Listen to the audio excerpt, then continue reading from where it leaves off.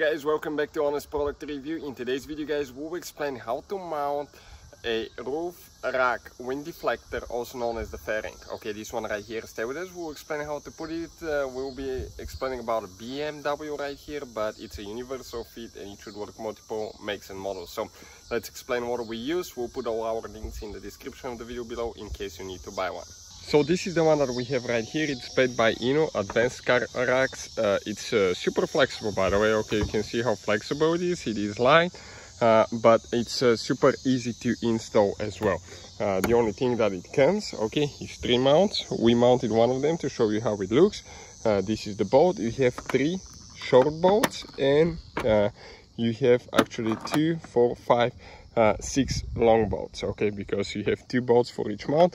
This is the bottom of the mount. It fits really nice on the oval roof bars, and it has a rubber on the bottom, so it's not going to vibrate. Okay, it has really good traction. We need to position the roof rack for the bicycles a little bit towards the middle, because one of the mounts will be right here and one on the other side. So the bolt, okay, you can see it comes with a plastic bushing, okay, that fits perfectly, okay, right here. Then all we have to do, install the mount, and right here you have the nut, and under the nut, okay, you have actually a rubber, okay, a rubber plastic washer. So that makes it a little bit harder to push the bolt in. Okay, but it makes everything super nice and quiet. So all we have to do now, from underneath, just install the nut. Okay, we're going to get all these 3, okay, these 3 mounts tight, and we'll put it on the car and show you what else we need to do. One thing that you need to pay attention is because those 3 mounts are actually different. This is known as a center, marked with a C, okay, because it's flat. Okay, you can see where it contacts the wind deflector. This one is L, and you can see how it's sloped to the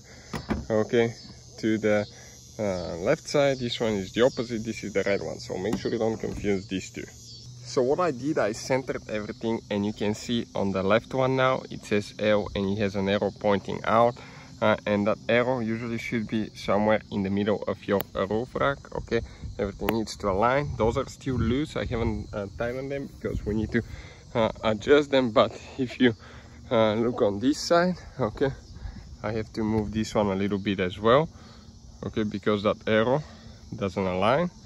Needs to be okay like that.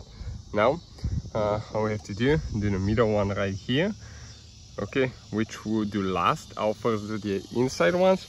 Those are pretty easy. All I have to do, get 2 bolts, they go from the top, install this one, okay, and get it tight.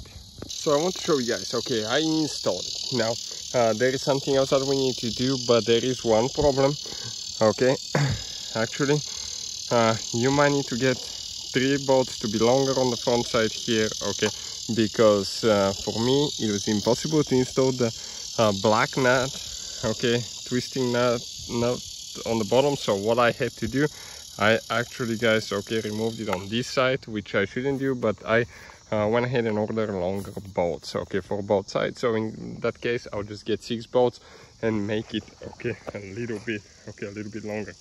Now it comes with clear tape that we're going to install under, okay, the legs right here, so it doesn't scratch anything. So what I'll recommend, okay, get a cleaning spray, clean right underneath it really good, install the protective clear tape, okay, and we're going to adjust the angle. So yeah, I installed it, guys. We installed the protective films. We got everything tight, okay, really tight, and it looks pretty good.